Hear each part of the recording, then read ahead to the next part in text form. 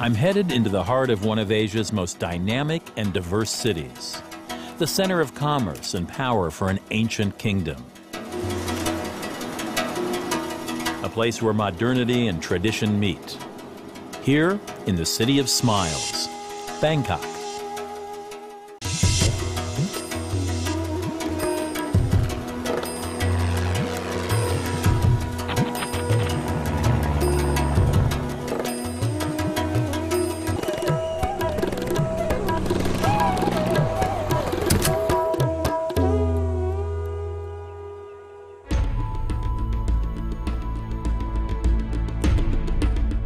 On the surface, it seems like an endless snarl of traffic jams, crowded, claustrophobic sidewalks, and glitzy, flashing adverts.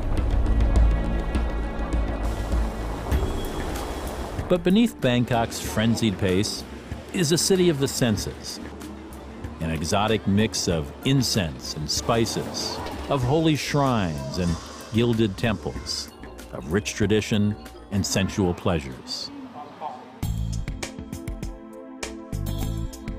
Bangkok sits 14 degrees north of the equator on the Gulf of Thailand. Bangkok became the kingdom's new capital in 1782, after the fall of the ancient capital of Ayutthaya. It was given a lengthy official title, shortened by Thais to Krong Thep, meaning City of Angels. In the last 60 years, Bangkok's transformed itself from a place of wooden houses, canals, and rice fields into one of the most modern, industrialized cities in Asia. Today, Thailand's capital is a bustling metropolis of more than 10 million people, a high-energy city of gleaming high-rise buildings, mega shopping malls, trendy nightclubs, and hip internet cafes. Bangkok has its origins on the banks of the Chao Phraya River, a pulsing artery pumping life into the city. A short journey upriver offers a glimpse into Bangkok's past and its future. Life unfolds along the Chao Phraya River. Skyscrapers shoot up next to old wooden homes. Wats and shrines rub shoulders with busy markets, and all manner of boats ply this water. Many of Bangkok's most popular sites are within reach of the Chao Phraya. The Pat Klong Tarad flower market, with its dazzling mix of colors and heady fragrances, is busy day and night, shipping flowers around the world.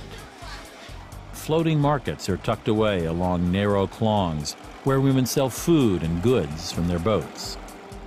Wat Arun, the Temple of the Dawn, hugs the river's edge. And Wat Po, with its numerous spires and massive reclining Buddha, is just a short walk from the pier. Sawadee-kap. Could I try driving? Uh-oh, this is scary. Kabuka. Ah, I love mornings in the Chao Phraya River. In the early part of the 20th century, canals crisscrossed the city.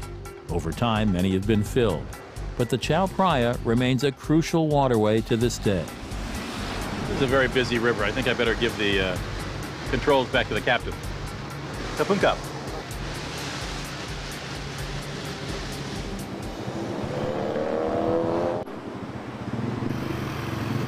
Bangkok's grown so fast that traffic chokes this city.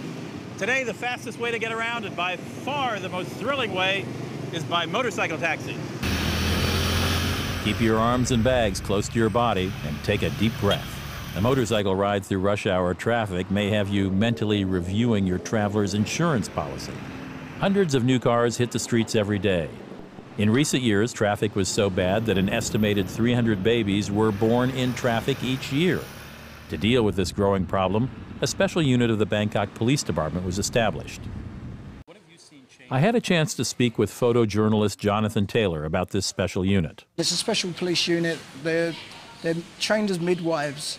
I was lucky because I was asked to photograph this, and I thought, I'm going to be there a week. I'm not going to get it. I was with this unit for 2 hours, and there's a call come through. We rush off on the bikes, and a lady gives birth in the back of a taxi, and I got the photograph. One of my favourite photographs is of this lady giving birth in a car. In the back of a taxi. Jonathan's photographs have graced the cover of Time magazine and numerous international publications. You've lived here for 15 years. What is compelling about Bangkok to you? It's such a diverse culture here, and there's also photographs everywhere. You know, on every street corner there's photographs. True.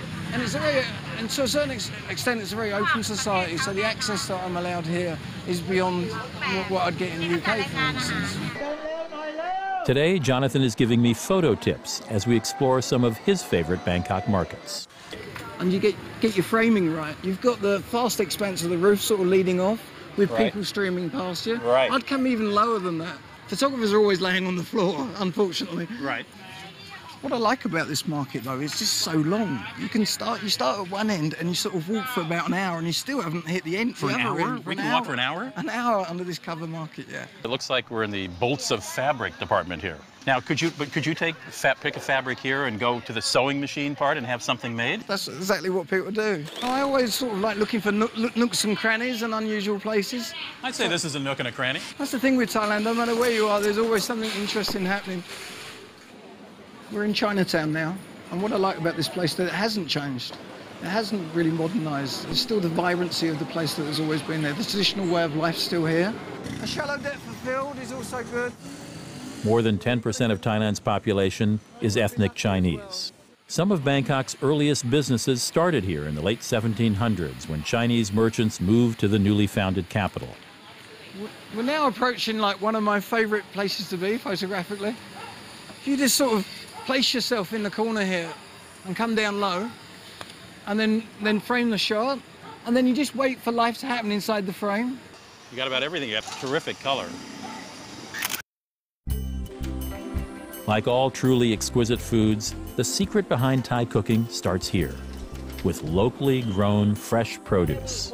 Fruit and vegetable markets are found all over Bangkok, and every food vendor and restaurant gets their ingredients fresh from the market each day. Sometimes so fresh it jumps right off the plate. Two little details about the dancing lady salad. Number one, you got to put it in your mouth fast because sometimes they'll jump right off your spoon. The other is that as I hold the bag in my hand, they're inside this bag twitching around and I can feel it in my left hand. Cheers. Bangkok residents think nothing of crossing town to try a new dish or enjoy a perennial favorite. And in this city, street food's been raised to a fine art. There's no better place to try it than right here on Yaowarat Road in Chinatown. The most exciting places to eat in Bangkok are out on the street. Food vendors are cooking up scrumptious dishes everywhere. When it comes to food, Bangkok is the city that never sleeps. Day or night, all over town, food is being prepared. How do you know it's good? Simple. If you see a place packed full of locals, you know you're in the right spot. Thank you. The monarchy in Thailand dates back more than 700 years. Today, the king has little direct power under the constitution, but he remains a symbol of national identity and unity for the Thai people. Portraits of the royal family adorn almost every department store, restaurant, and office. The monarchy, and especially the king, is revered by the Thai people with an enthusiasm usually reserved for rock stars. I'm here for the king's 80th birthday. It seems as if the entire country has come to celebrate. A sea of yellow fills the city. In Thailand, different colors represent different days of the week. Yellow is the color for Monday, and it was on this day His Majesty was born. Yellow has since become the royal color of the king. The crowd goes wild as the king's cavalcade passes.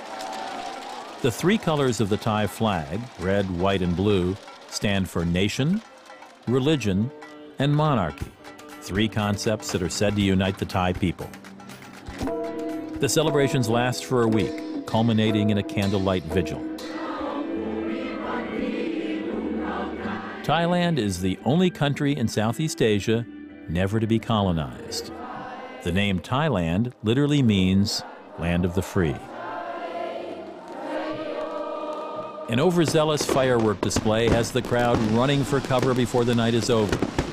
But the enthusiasm for the king cannot be contained. The celebrations continue long into the night.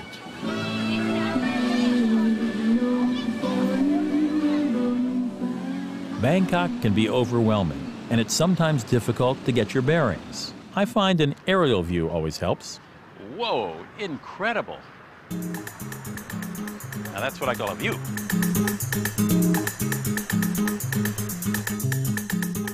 There's no better view of Bangkok than from the Luba State Tower.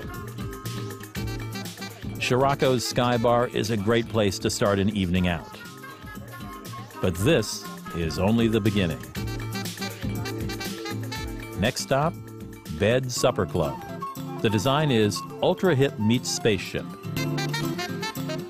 Guests recline on a long white bed with fluffy pillows. The feel is futuristic and out of this world, yet cozy and intimate. The staff dresses up like Jane Fonda in Barbarella and serves scrumptious appetizers. But the night is not over yet. This is Bangkok, after all.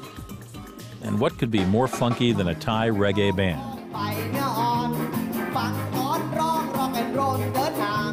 The Kaijo brothers are a 10-piece reggae band with a sense of humor. Their song, Tuk Tuk Breakdown, is the story of a foreigner who tries to give directions to a tuk-tuk driver.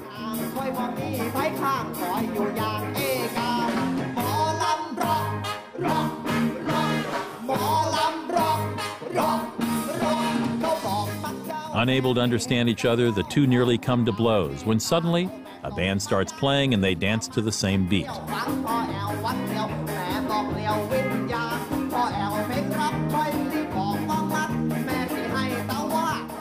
It's the story of how music transcends cultures and brings people together.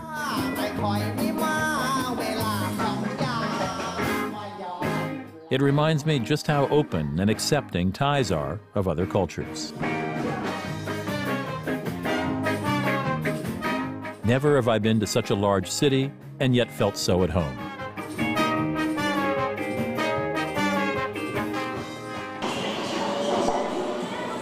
Women constitute close to half of the city's workforce, and they hold the majority of professional positions in the fields of education and health services. Bangkokians are embracing the new with a passion. Thailand's robust economy over the last 2 decades has created a burgeoning middle class hungry for consumer goods. Mega malls have sprung up all over Bangkok, but in typical Thai fashion, they're a mix of tradition and Western glitz. In the center of Bangkok's shopping district is the Siam Paragon, one of the largest and most luxurious shopping malls in Southeast Asia.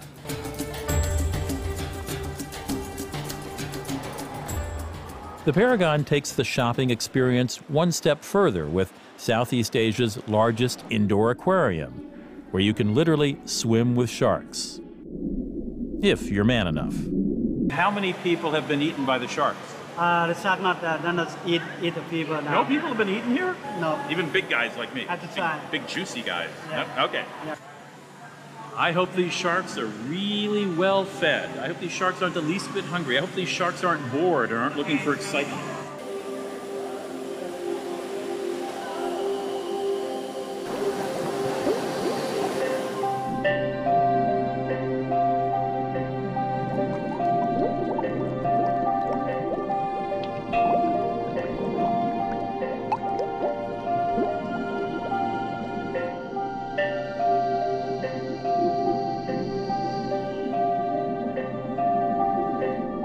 Really now, I can't remember the last time I bought a dive watch and got to use it all in the same day. This is truly a unique experience, walking the ocean floor in a shopping mall in the heart of Bangkok.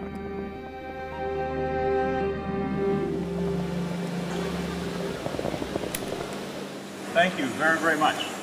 Apuka. I'm not, as they say, out of the water yet. There's still sharks down there. About 4 more steps. 4 more steps and I'm not Rudy Sushi anymore.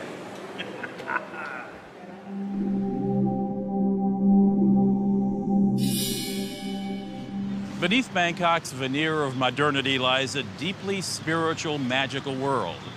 While 90% of Thais are Buddhists, most also believe in the spirit world, a realm of ghosts and demons. Thais believe there are auspicious dates and times for every significant event. Spirits influence the future, grant wishes, and keep people healthy. All over Bangkok, people are wearing or selling amulets, small medallions with images of Buddha, famous shrines, or holy monks. Amulets can ward off evil, bring good fortune, or keep one safe. They can help you find love, pass your school exams, or keep your mother-in-law out of your house. People can't own an amulet, they only borrow them. The protection or good fortune passes on to the next person. The older the amulet, the more powerful it is. Spirits can inhabit trees, buildings, or areas of land. A tree wrapped in fabric indicates a spirit living within. Nearly every house or building has its own spirit house, a kind of shrine. Small offerings of food and drink are made daily to appease the spirits.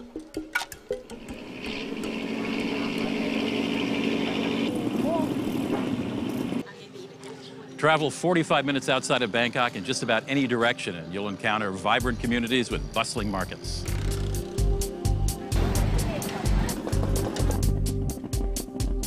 I'm on my way to the Tera Drom Hoop Market, but can't resist stopping along the way. So, teacup? Could I have two, please? Ah, thank you. So inside this nicely folded banana leaf are 4 little coconut treats. Sort of puree of coconut, a little rice, except it's like a rice pastry. For about 10 cents, you get 4 of these delicious little desserts. You get to keep the banana leaf.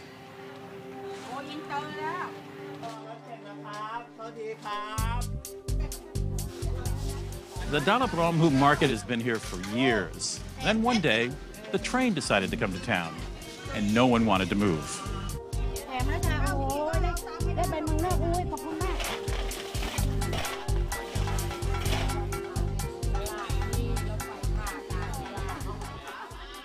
$10, $10, take it home, it's green, it's green. 10 baht, take it home. 10 baht, 10 baht, take it home, it's green, it's fresh. 5 for her, 25 for you. Oh, fabulous. 10. Whoa, 100 baht. You want everything? Okay. Okay, kapung kap. Step right up here. Oh, it's time for the train? Whoa, hello. You're not going to believe this. Watch.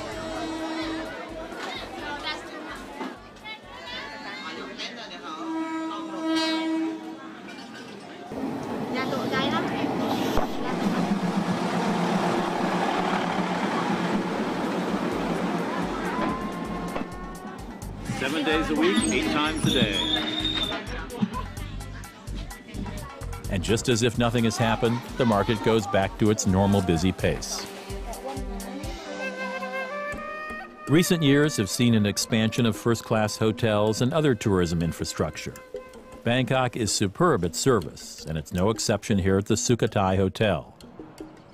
Here, colonnades, reflection pools, and open-air arcades combine with the best natural materials, bronze, teakwood, and marble. This architecture was typical of the palaces of Sukhothai, and it's recreated here in all its splendor. Flowers are an intrinsic part of Thai life. They're both decorative and symbolic. Orchids, which embody refinement and beauty, are the national flowers of Thailand. The lotus, or white lily, is the traditional flower of Buddhism and symbolizes purity and majesty. It's used for blessings and is given to monks collecting alms. Garlands of all kinds are found throughout Bangkok.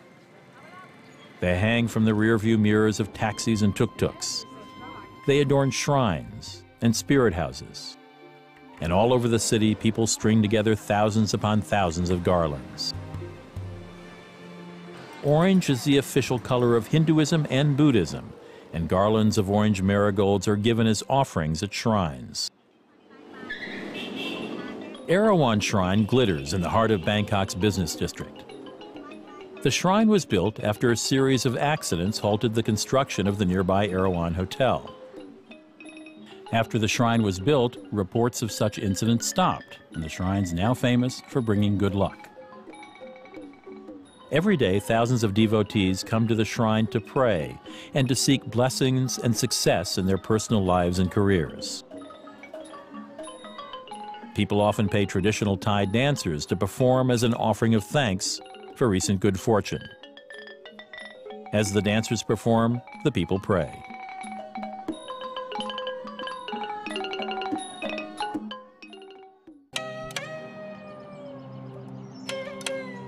Bangkok is Thailand's political and spiritual center, and at its heart is Wat Phra Kaeo. Wat Phra Kaeo was built as the new house for the Emerald Buddha when it was moved to Bangkok in 1782. Entering the temple complex is like stepping into a world of fantasy, with domes shooting toward the sky, fluted roofs, and gilded mythological beasts. Buddhism in Thailand is a mix of Buddhism and Hinduism, which can be seen in the colorful monsters that guard the temple's inner sanctum. The Emerald Buddha, which is actually jade, is Thailand's most important Buddha statue. No one knows where it was made, but it was found hidden in a temple in Chiang Rai in the 15th century.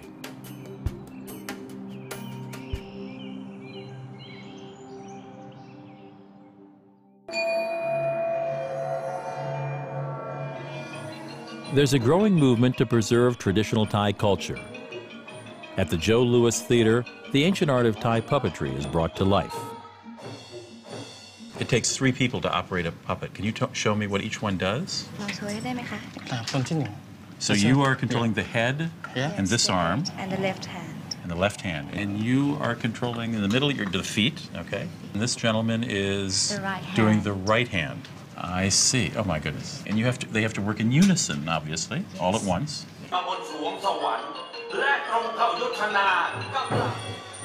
Instead of remaining behind the scenes during the performance, the puppeteers are an integral part of the show. Each puppet is controlled by 3 puppeteers in an elegantly choreographed dance. Traditional Thai dance is at the foundation of the puppeteers' movements. The end result is incredibly lifelike. The show is based on an epic Indian tale full of plots and subplots. So visually mesmerizing is the performance that even when I lost the story thread, I couldn't take my eyes off the stage.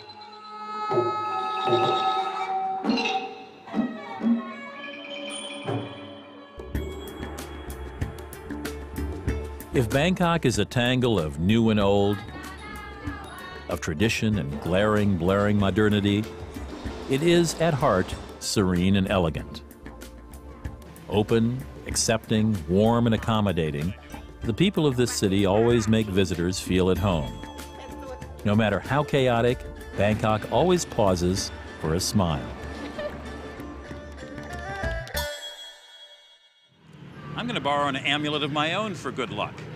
My hope, that I return to this city many, many times. After all, there are more than 50,000 restaurants in Bangkok, and I've got another 49,000 to go. Reporting from Bangkok, I'm Rudy Maxo. Logan Kap. For information on the places featured in Rudy Max's World, along with other savvy traveling tips, visit rudymaxsworld.com.